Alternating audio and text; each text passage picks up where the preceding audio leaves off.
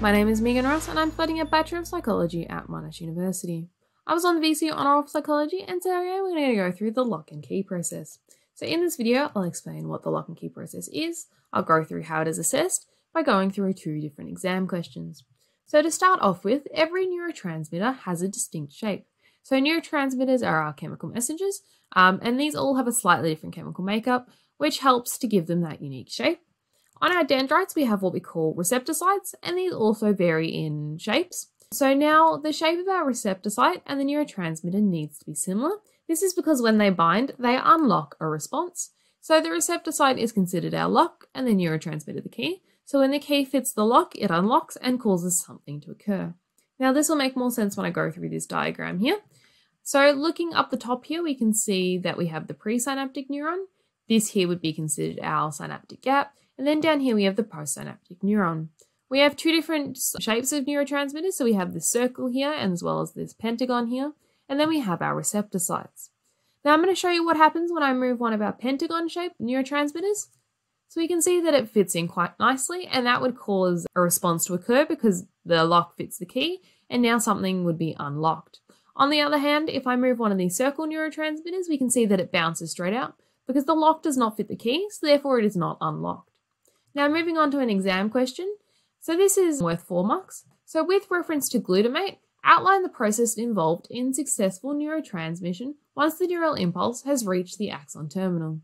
In your response, refer to the lock and key process. You may use the label diagram. Now, I would stray away from using a label diagram just because they're very hard to get right because there is a lot of things you need to include. Personally, I will go for the dot point method. So 4 marks, 4 pieces of information. Now, because it's referenced glutamate, so that will be 1 mark, and we need to make reference to the lock and key process, so that'll be another mark, and the rest will just go through explaining the process. So step 1 would be the presynaptic neuron releases glutamate into the synaptic gap. It then travels across the gap to the postsynaptic neuron where it binds the receptor site with the corresponding shape. So that's marks 1 and 2.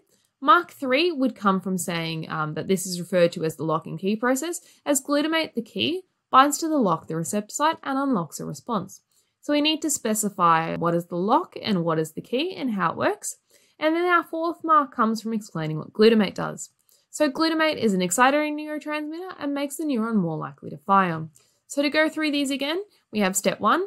So the presynaptic neuron releases glutamate into the synaptic gap. It travels across where it binds to the corresponding shaped receptor sites.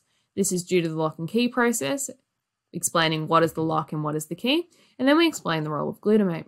Now this is another question. So this question is very similar to the previous one. However, the application is different.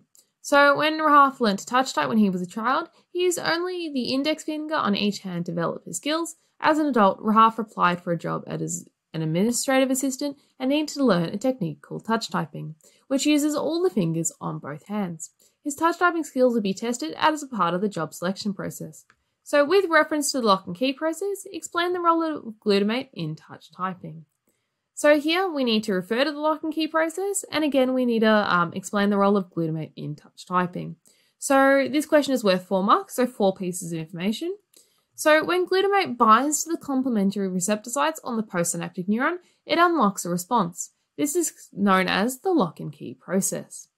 So in this process, glutamate is considered the key, which unlocks the receptor site, the lock. So that's mark 1 and 2. Mark 3 is saying that glutamate is an excitatory neurotransmitter, which increases the chance of the postsynaptic neuron firing and action potential. Mark 4, this then helps to strengthen the synaptic pathway associated with touch typing. So to go through these in a bit more detail, so our first mark comes from explaining the lock and key process. Mark 2 here would be saying which one is the lock and which one is the key. Mark 3 would explaining the role of glutamate. And mark 4 is saying what is the role of glutamate in learning and how does it help. Now it is important that you don't forget to refer to the scenario. If you don't refer to the scenario, you won't get marks because that's what they are looking for with these application style questions.